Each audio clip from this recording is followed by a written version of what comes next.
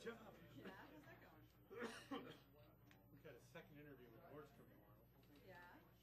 Hasn't heard anything from any of the gyms where he really wants to work, but What's Nordstrom want to do? who knows? Dad. But Who in knows? any of the gyms he was trying to get jobs at? Yeah, you know he moved downtown, right? No, I didn't know Yeah, he that. lives downtown now. Yeah? So, That's a good thing, right? yeah, I mean, he enjoys it, and we enjoy it. And, the thing is, his savings are going to run out Oh pretty yeah, quickly. that's what he's living. Is that what he's living on? Yeah, right now. And he decided, well, you know, I used to be able to get a job when I wanted one. And I go, yeah, it's not always that easy. So I think he's, I mean, he's already probably applied to a dozen places. Yeah. He's only been down there a while. It was there. All right, well, he's working on it. Yeah, he, She would have been looking out for I would have been, where are you now? I know that I'm not See what mistaken. Now this is nice and cool in here. Yeah, right. It's not a real busy meeting. People are forgetting. Terry's gonna buzz us if he becomes available.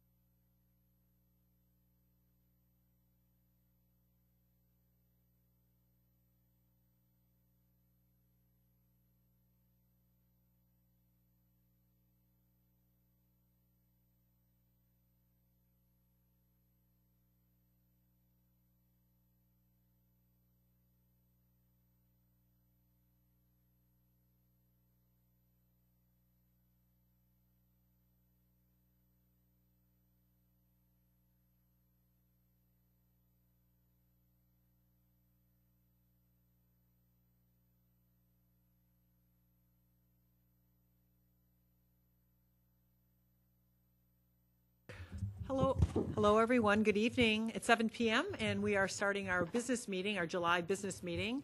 And since 6 p.m. we've been in closed session for purposes of lawfully closed meeting minutes, appointment, employment, compensation, discipline, performance, and dismissal of specific employees, and litigation when an action against affecting or on behalf of a particular district has been filed or is pending before court or administrative tribunal. And I would entertain a motion to come out of closed session, please. So moved. second. Great. All in favor? Aye. Great. Any nays? No? And before we start our meeting this evening, we have one board member that we have specific rules if you can participate in a board meeting remotely, and you can't be on vacation is probably the most general one.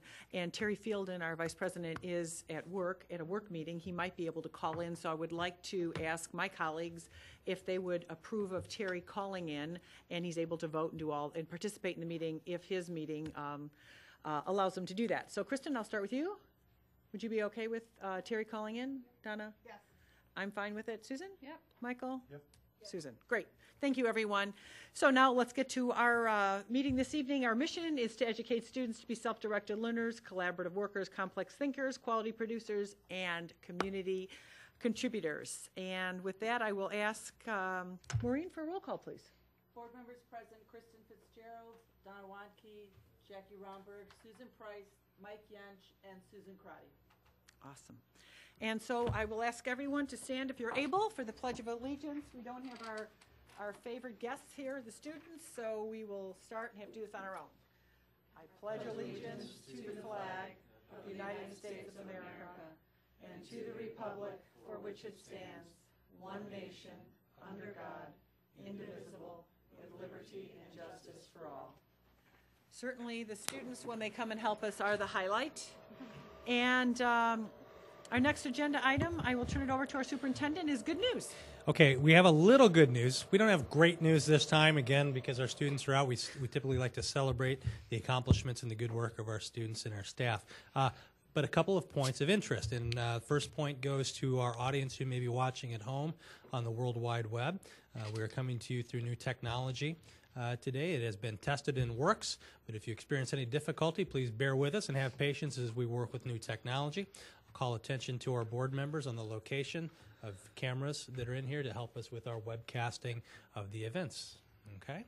And other good news, just for purpose of introduction to our community, joining us for their first Board of Education meeting as members of the district administrative team is our Deputy Superintendent, Kane Osborne, and our Chief Financial Officer, Brad Kaufman. So welcome, gentlemen. Happy to have you here.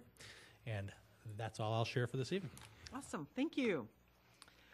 And our next agenda item is public comment. I have no slips. If anybody in the crowd that's here this evening would like to make a public comment, please come forward. We'd love to hear from you. And just for everyone, for the public record, if you're an individual, it's 3 minutes, and a group 5 minutes. So I don't think anyone's here for a public comment, so we'll move on. Student ambassadors don't usually come in the summer. Written communication, you can look in board docs and see the written communication. Superintendent staff school report. Sure. We have two reports that we're going to share with you, and as I'm making a couple of comments, I'll invite Tim and Molly to come go ahead and get set up. We had intended also to bring to you under superintendent staff and school reports this evening a report from our executive director of the Naperville Education Foundation, Ann Spihar. Unfortunately, she's been called away to a family emergency and will be unable to present tonight, so we'll hope to reschedule that presentation at our August or one of our future Board of Education meetings. That being said, we are prepared to present to you information on assessment, and our Assistant Superintendent for Assessment, Tim Warenga, and Director of Assessment, Molly Farmer, are here to talk to the Board of Education about the results of a stamp assessment that was administered to some of our high school students enrolled in classical languages. So I'll turn it over to Tim and Molly. Thank you. We're pleased to present the Stamp 4S data to you today.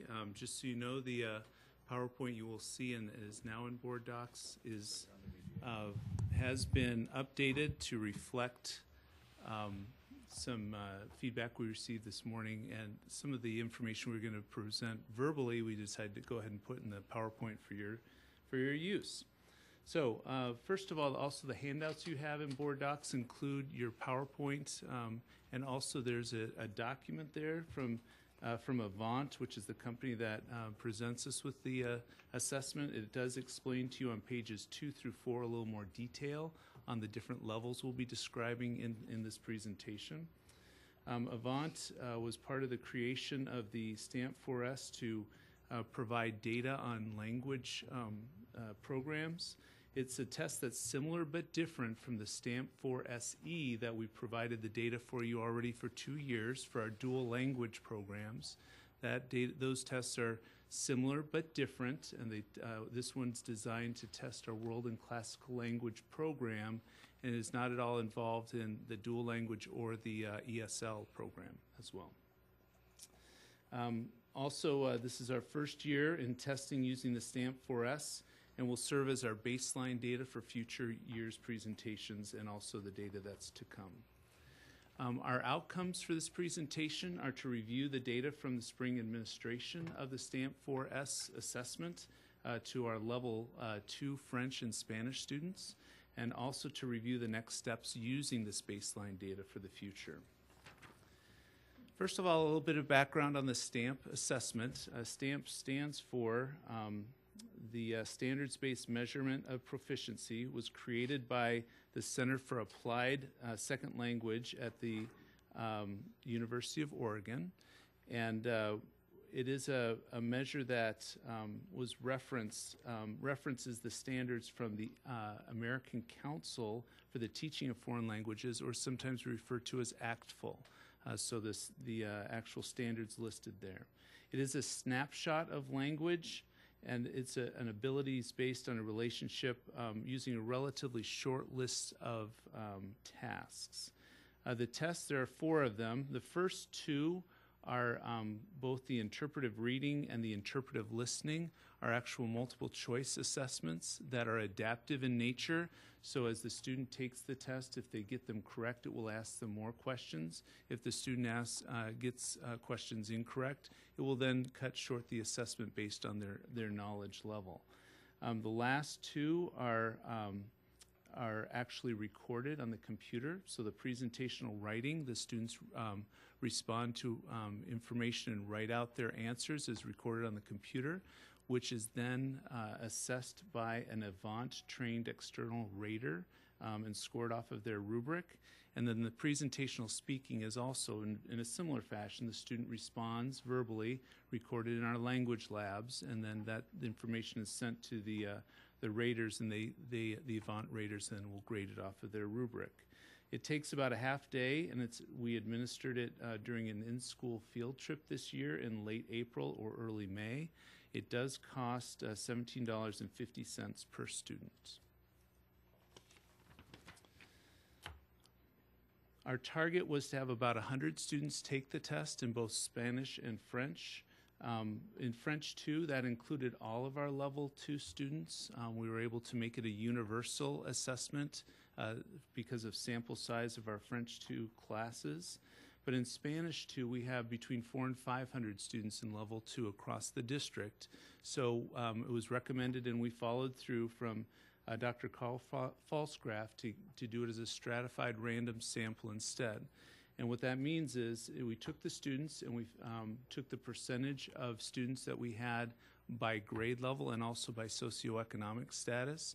And we then pooled our students, picked them randomly, and then pooled them according to that same percentage to invite them to take the test, so it would be a representative sample of the actual population of the students.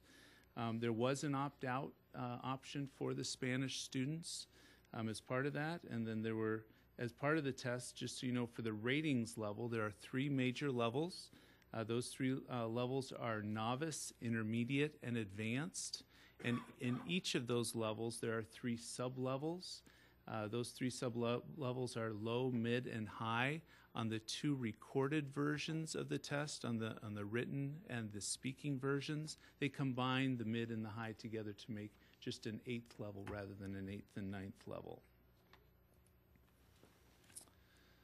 These are the demographics of the students tested both by building and then also by subject. We did invite over 140 Spanish students to participate in the test.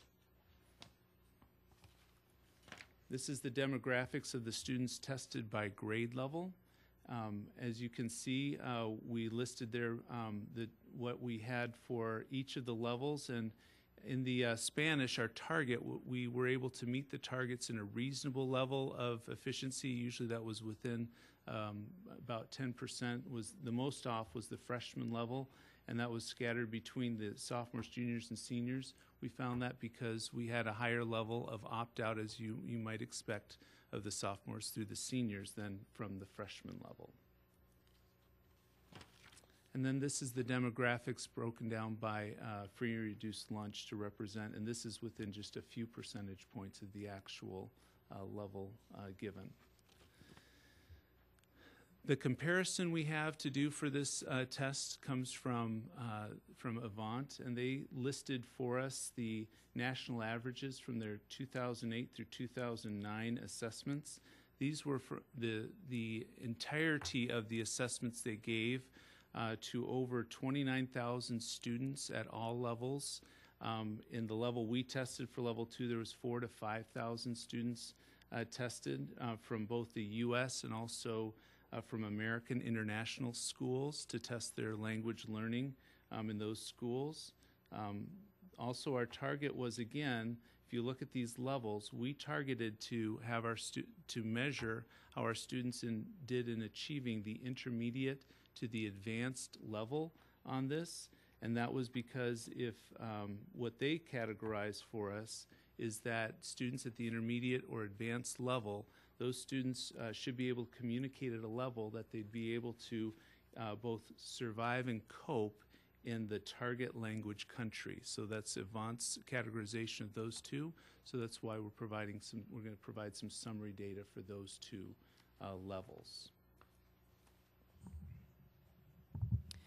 Okay, the previous slide showed the breakdown of percents at each level, but as Tim mentioned, we tried to look at level 4 and above. So this is the district compared to the national averages from the 2008 and 9 study.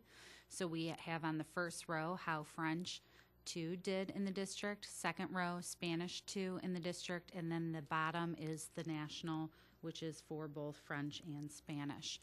You'll notice in the national, listening is an NA. They did not have the listening test at the time that they did the study, so they did not provide any data. But as you can see, we did extremely well compared to the benchmark.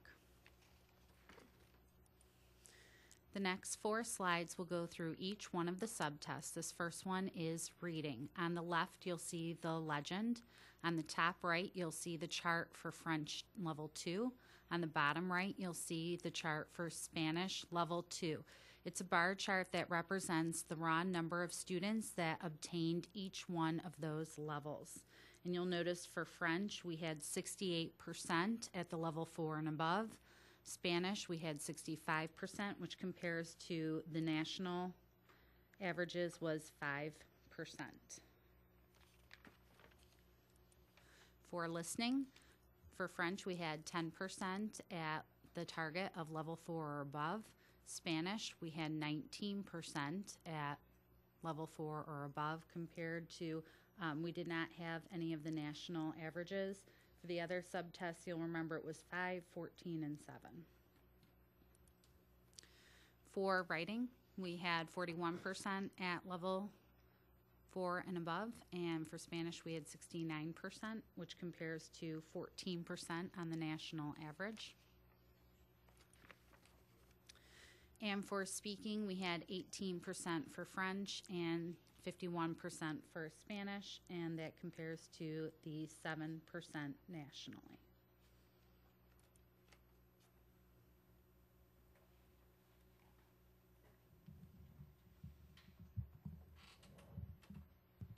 In terms of the next steps for curriculum development, we have already been in the process of working on the curriculum.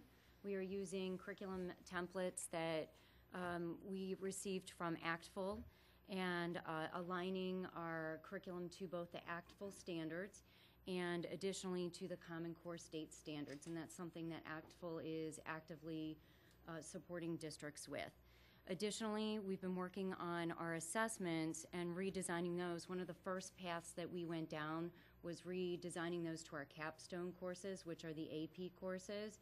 And instead, after the work with ACTFL last year and also knowing with the endorsement of the STAMP assessment, we are aligning those assessments also to the ACTFL standards.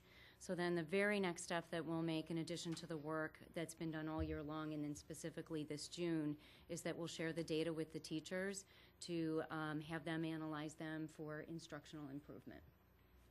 The next steps for our research design are to take and follow the cohort of students and assess level 3 next year, and then also begin a new cohort at level 1 so we can kind of see the comparison over time and begin a longitudinal look at this data as well. Also, we'd like to look at the ramifications of when the testing date comes. We did test this just following the Prairie State exam, which is a very difficult time for these students and for those who might have an AP test just before their AP testing. So it's a very busy time assessment-wise, and so consideration has to be given as to when that might be appropriate in the future as part of that. Some of the conclusions data-wise, if you notice at the different slides, we do see that our teachers hopefully will be able to look at this data and compare some of the data information, especially if you look at the different tests. one of the tests that stood out was the listening test as to something that students need to or our teachers need to pay attention to instructionally as to how they work with that test. And then also we saw with the French speaking part as well, there was a difference there in data, and that will be an interesting one for our teachers to compare, discuss, and come up with instructional strategies as part of that process. We now welcome your questions that you have.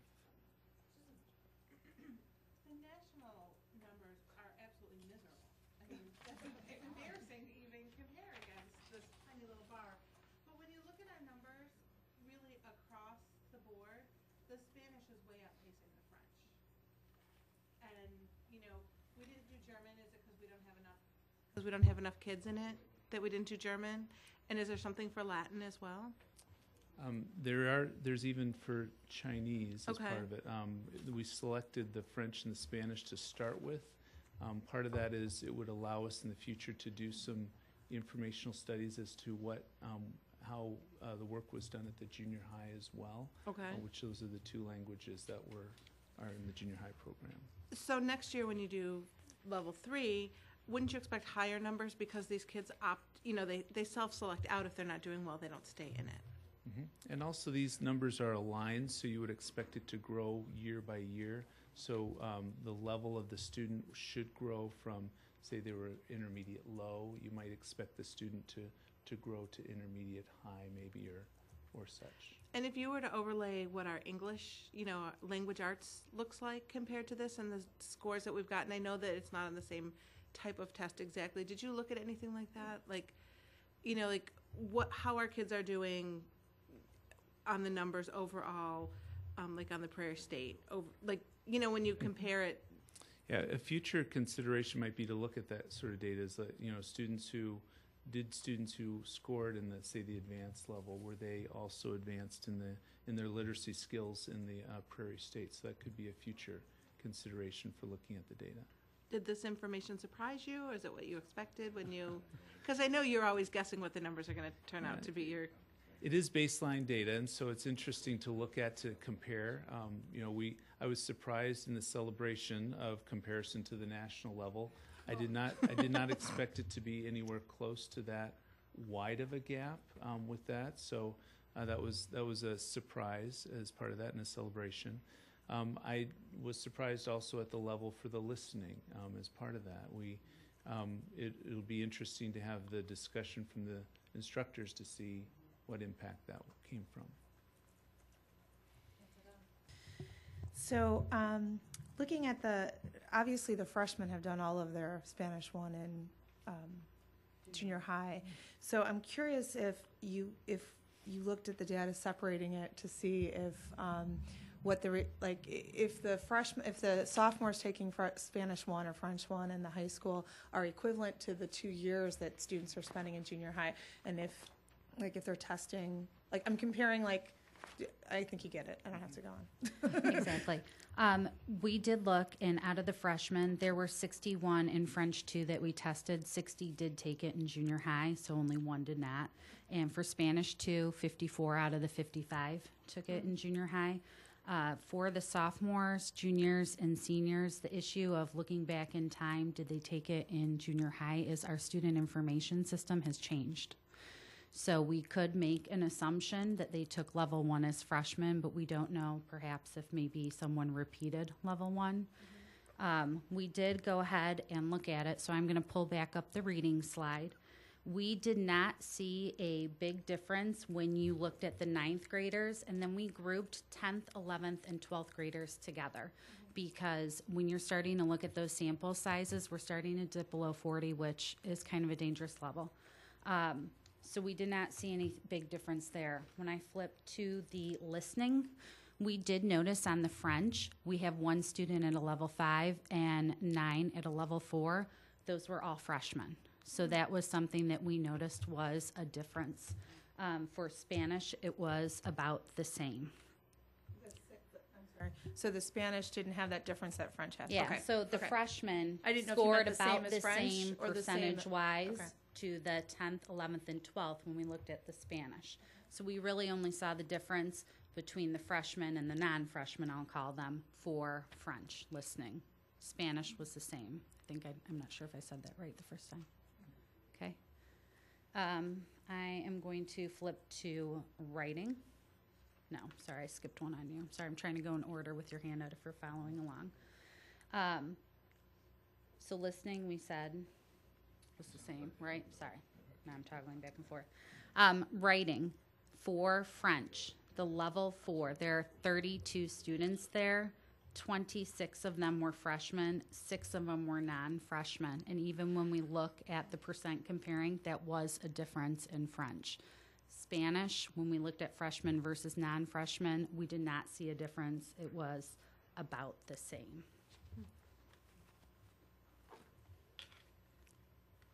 Speaking, for French, we saw a little bit of a difference. In the level 4, there are 14 students. 12 of those were freshmen. 2 of them were non-freshmen. For Spanish, it was, again, about the same. So that was something when you look at the results and you look at freshmen versus Spanish, and we started to wonder why, that is something we did notice in some of the subtests. Thank you. Thanks.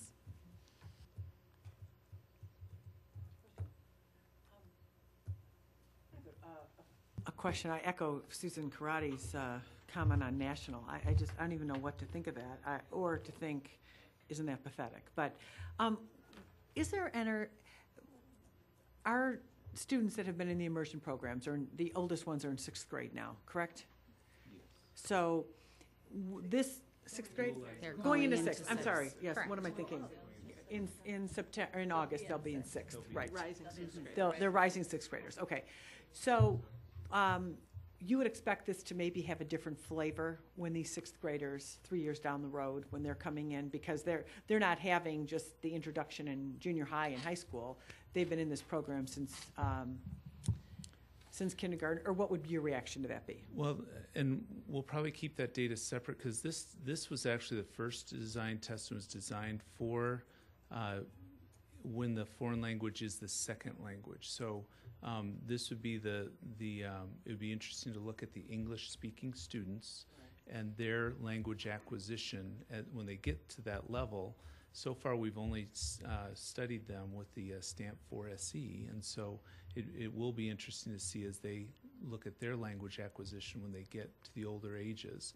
The heritage speakers in that dual language group would be tested with the Stamp 4 SE because that's designed for heritage speakers as part of that, yeah. So, but explain to me how, when you had said these are English speakers, this is their second language, this whole group, that whether it's French or Spanish, it's their second language. How would that be different than English-speaking students taking? No, you're correct there. Oh. We will be able to look at those Got it, students got when it. they get to that It's grade. just the heritage. I understand. And also, just one more surprise I'd like to share through the documentation that Avant shared with us is that their expectation, they actually say, this is level 2 students, their documentation refers to level 3 as usually the time where the students' scores kind of explode and get higher. So there's a little bit of the national data that actually shows the level 3 students get higher at that age. It's just interesting when we get more longitudinal data to see is there that same effect maybe at an earlier age, or maybe our kids are, maybe that level higher. We don't know. So. I love numbers too.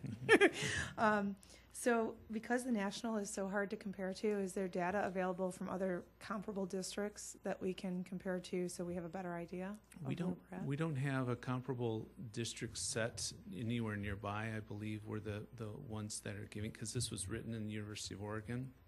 It'd be interesting to study what other comparable districts across the nation might have, but we don't know of any other districts in this area giving this test. Thank you. Any other questions? Thank you both. Very informative. Thank you. Thank you so much.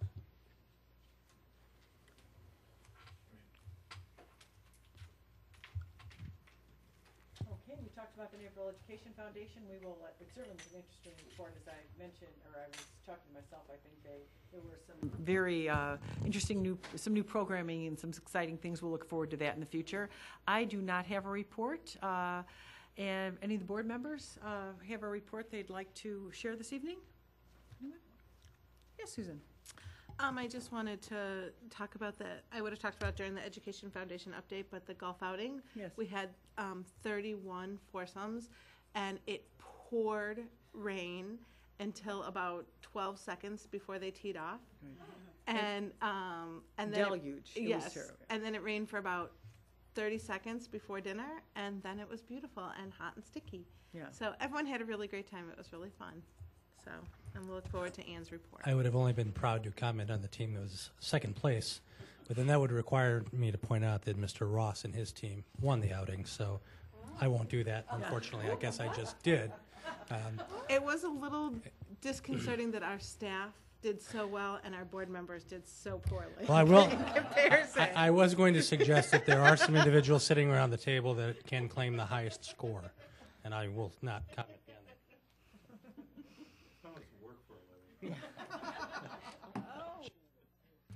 Just a great outing. I think you can hear that in everyone's comments. The next part that Terry has worked very diligently on, and that is board committee liaisons and adopt-a-school representatives. And if I did this for a number of years before Terry did it, and I would just like to explain to our audience and staff, if the new staff members aren't familiar with this, when there are community committees or superintendent committees that have community participants, it has been the tradition that one or two school board members sit on those committees for 1 or 2 years, depending on the committee. And you can look at in detail in board docs and see those committees that are listed. No committee lasts forever. Some, for example, dietary was a committee for years, and it kind of, when different menu items were changing and hot lunch was starting and all years back, and so some start and then some fade away. So, and when there's a need, either from the superintendent's side or from the board side for an idea of a committee, we add that committee. And likewise, disband them when it's necessary. And then the second thing I'll draw your attention to is the adopted schools. We have 22 schools and 7 board members, so we generally, one person takes 4, and all of us have at least 3 buildings where we spend a little more time. It's not that we don't represent all the schools. We certainly do, but it's a time where we can just zero in a little bit more and maybe attend a few more of their functions and maybe some of their home and school meetings if the school would like us to do that, and maybe carry that flag or get to know that community a little bit better. And generally, we never do a school more than 1 year at a time. You, no matter how much you love it and they love you, you get 1 year at that school. And our board members do not do schools where their children are in school. Just a better practice.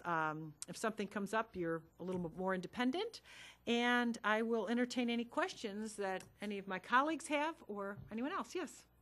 Donna and I are going to flip-flop. I've had, Yes. it would give me Washington Junior High for Right. 3 out of the last 4 years. So, Okay. and I'm going to flip her for Lincoln. Lincoln, yes, I did hear that. I did Great. hear that, and we were going to get that changed, and our board secretary's on vacation. We'll get that done, no problem at all.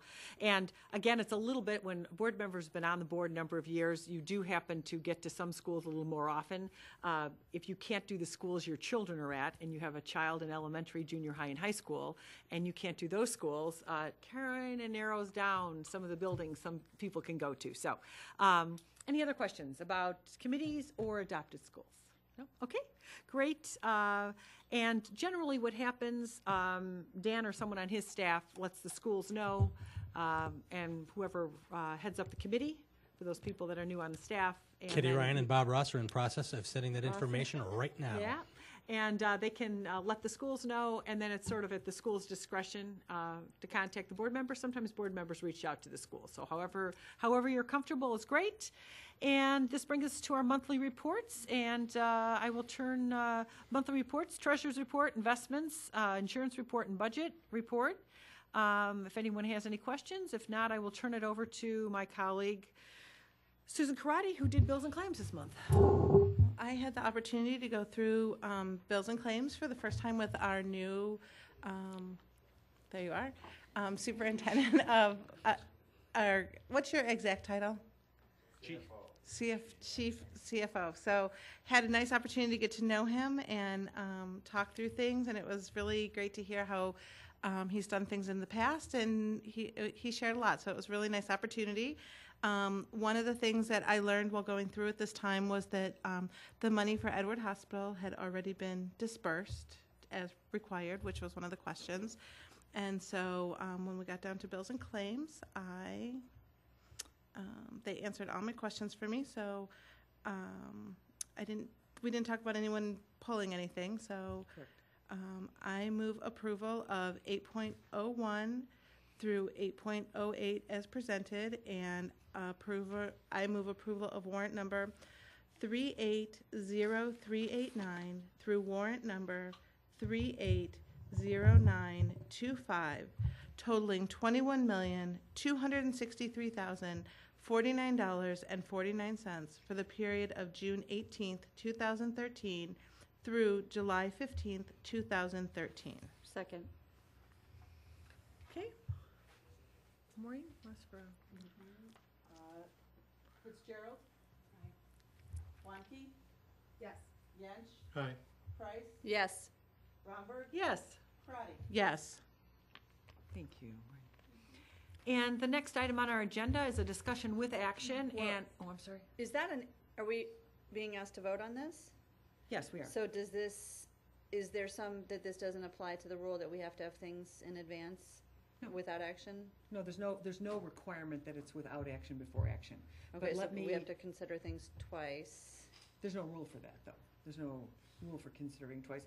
As I kick this off, I'll explain why it's on the agenda this time. Okay. But to my knowledge, I thought there's no reason. If we're spending money, we have to consider it once before and then, and that's been our practice, certainly. I thought that meeting rules required that we consider things. Well, this certainly isn't money.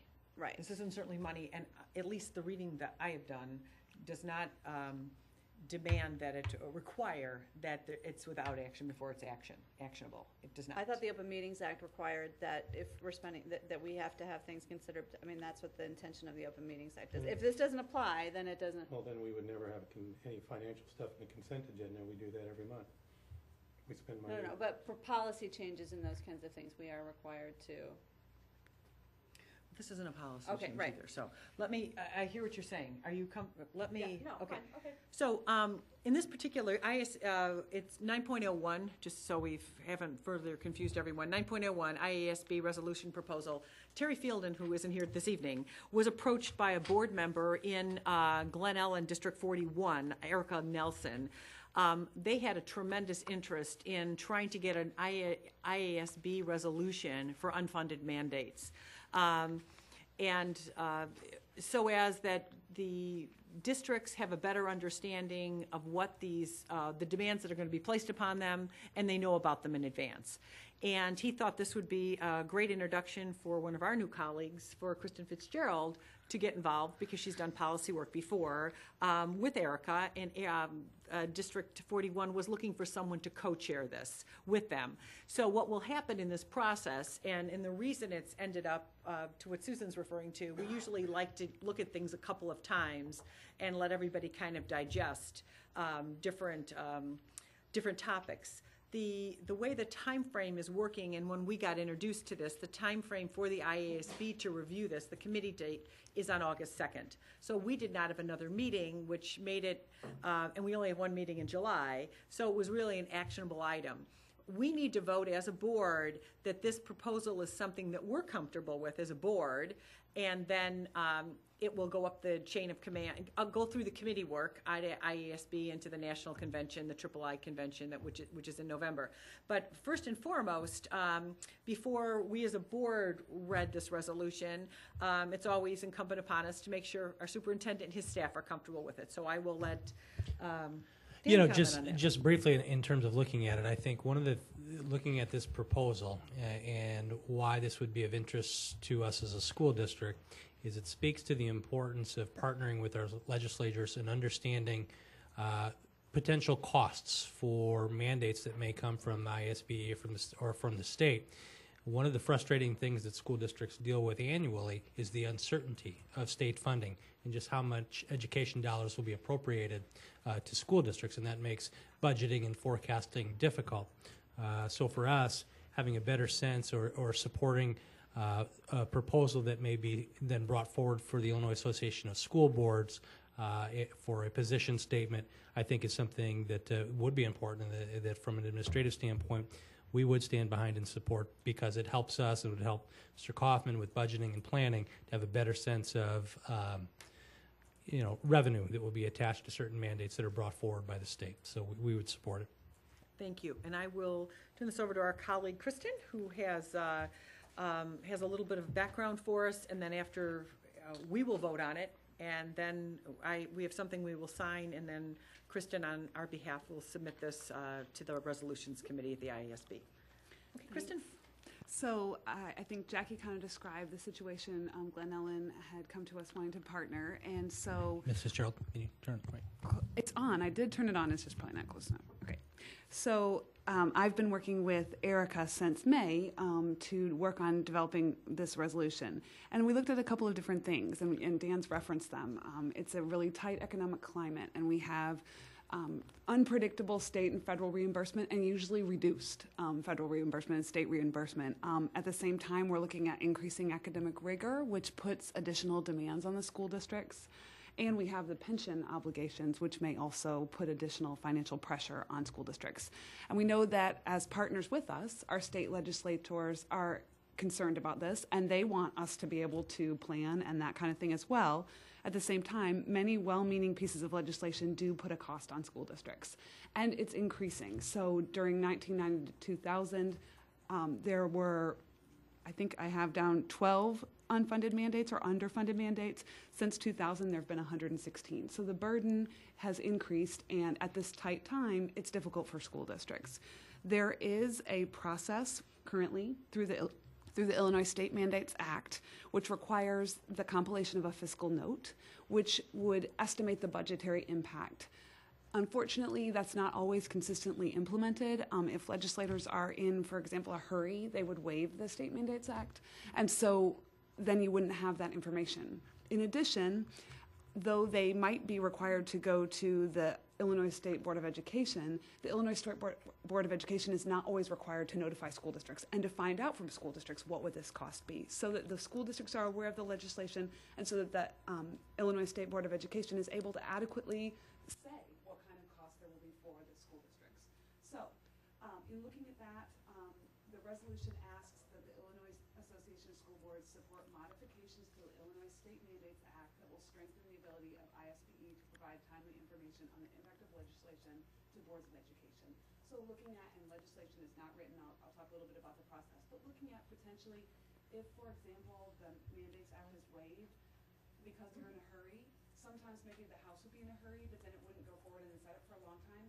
Maybe looking at a time frame where you would still have to provide the information about the impact, even though you were able to act on it without providing the information. So that would be just additional information for school districts. Also looking at potentially requiring the Illinois State Board of Education to notify school districts and that kind of thing. So looking at a variety of different legislative changes. So if we go forward today, if our board approves the resolution today, Glen Ellen acted last month, and they have gone ahead and submitted it. It made the June 19th deadline that was necessary in order to be considered this year. If we approve it today, we become a co-sponsor, and we would be able to be part of the process of moving the resolution forward. This week, the Illinois Association of School Boards will send staff responses with additional research. We have worked quite a bit with the Illinois Association of School Boards, that they're very aware of what we're doing, very comfortable, have a lot of information that we've gone back and forth with, so I don't expect a whole lot more information than what we have right now in that notice. The Resolutions Committee, as you've already mentioned, meets August 2nd to discuss the resolutions, and we would be invited to come and testify. And then the Resolutions Committee would make a recommendation whether or not to support or adopt, and each school district would review a report to membership that includes this recommendation and send a delegate to the delegate assembly and then act at that assembly. And then they would, and if it is approved, this would become part of the policy agenda for ISB and be written into legislation. I think it's important to also note we've done the best in crafting it that we can to approach this as a partnership. Not trying to be accusatory and say, gosh, there's so many unfunded mandates, but to say we're partners with you. We agree with a lot of the legislation going forward. It's important to understand the costs and that kind of thing, and approach it as a partnership with our legislators. So that's kind of background. If anybody has any questions or anything more, I'm happy to discuss. I think I'm looking for a motion, please, and then we can... I'll motion to approve. Okay, we have a motion and a second on the floor for the IASB resolution proposal that Kristen has just presented. Any comments or questions? Makes perfect sense to me, so I'm sure it won't get anywhere in the state legislature. But it's a sound policy. It makes sense. It's logical. It's not overreaching. It doesn't put any real demands on them other than to think about what they're doing. So we'll see what happens. Right. And I think as I talked to a couple of other districts, had there been more time, there might have been some more districts that would have liked to have participated. It's a cumbersome process. I think also the flip side is the more districts you get involved, the more cumbersome it gets. It's great to have that unity, but I appreciate, Kristen, all of your help and all of your work on this. And let's watch it going forward. So, Maureen, we'll take a roll call, please. Romberg, Yes. Wanke. Yes. Crotty. Yes. Yench. Aye. Fitzgerald. And Price. Yes. Motion carries. Thank you, everyone. Okey-doke. We have no new business, or does anybody have a new business or old business? We have our schedule of events. We're into, oh my goodness, June 14th. We have second semester. I'm sorry, I'm yelling instead of using my microphones. I'm sorry. I was always so excited when the December dates. We're so appreciative when these dates get put on here. And now I'm looking, I didn't even scroll down when I was going through board docs before, earlier, that we're through the whole calendar year, which is awesome. Awesome. And we certainly understand there's tentative dates and they need to change. And I think our practice is trying to be, if we're changing them, we're putting them in red. And our board secretary is knows about that. The next thing on our agenda is a planning meeting agenda preview. And I will let our superintendent talk about that this Friday and Saturday morning. Right. Is a reminder to the Board of Education and also the community, we have posted a meeting for Friday and Saturday of this week for the purpose of planning. It is our intent, President Romberg, Vice President Fielden, and I, to work with the Board of Education in terms of one of the significant things that we'll do is spend time reviewing and discussing the community feedback we've received through Future Focus 203. And also as a Board of Education, have an opportunity to discuss as a group some of the same activities that we've asked our community to do. Then that'll allow us to have conversation about planning and priorities for the coming school year 2013-2014. So excited, looking forward to the event, and if you have any specific questions about the agenda, we meet again at 4 o'clock on Friday, and then again at 8 a.m. on Saturday morning. And we have no Hawaiian dress code. We have no dress code we've discussed, so everyone's entitled. Can use their imagination or creativity. All of a sudden, I was thinking of that. A Friday evening and a Saturday morning. Everyone can use it. We said till 2. We said till 2. We're hoping closer to 1. But it depends on how robust. In terms of planning schedule, we've planned for Friday night from 4 to about 8 o'clock, and then again 8 a.m. on Saturday. Thinking that on the long end it would be 2 o'clock. And I guess we've got our motion to adjourn. If I will entertain a motion. This is the earliest ever. I move to adjourn. It's like it's summer. All in favor? Second. Oh, sorry, Michael. Sorry. Thank you. Yeah. Aye. Second. All in favor? Aye. Any nays? Motion carries. Thank you, everyone. Okay, so now I can say I served as the longest board meeting